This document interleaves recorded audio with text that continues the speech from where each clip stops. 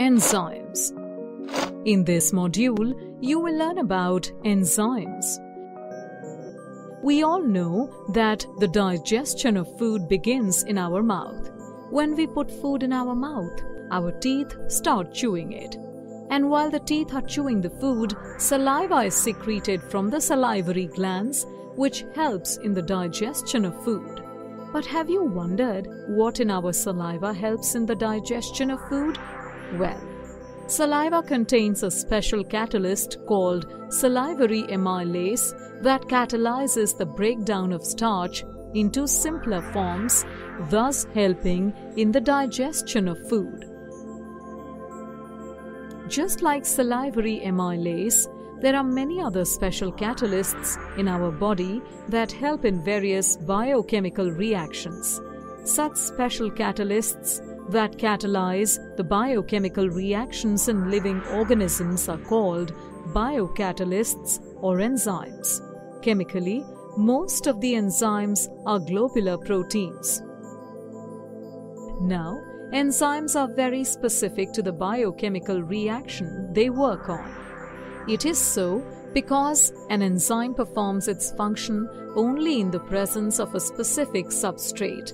This means that if the substrate on which the enzyme has to work is not appropriate, it does not perform its function.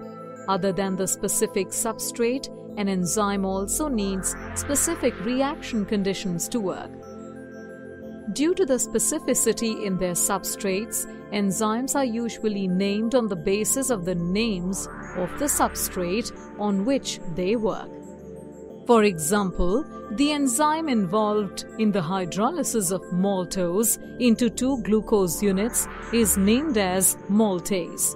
Similarly, the enzyme involved in hydrolysis of ester into acetic acid and alcohol is named as esterase.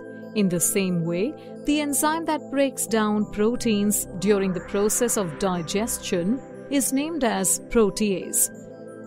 In certain cases, enzymes are also named on the basis of the type of reaction they work in.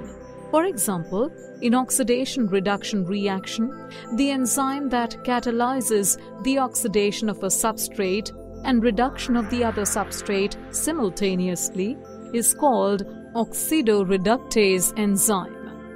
Now you may have observed that in all the cases that we have discussed, the name of the enzymes end with ase. This ase is added as a suffix either to the name of the substrate or to the name of the reaction in which the enzymes work. Now let us learn how these enzymes catalyze a biochemical reaction. A biochemical reaction occurs very slowly in the absence of an enzyme, while in the presence of the enzyme, this reaction occurs quickly. This is because enzymes reduce the magnitude of activation energy of the reactions. For example, in case of acid hydrolysis of sucrose in the absence of any enzyme, the activation energy is 6.22 kilojoules per mole. However, in the presence of enzymes, the activation energy reduces to 2.15 kilojoules per mole. Therefore, in the presence of the enzyme, the reaction occurs quickly. Let's recap. Enzymes are the biocatalysts that increase the speed of biochemical reactions. Most of the enzymes are globular proteins. Enzymes act only in the presence of the specific substrates and under specific conditions.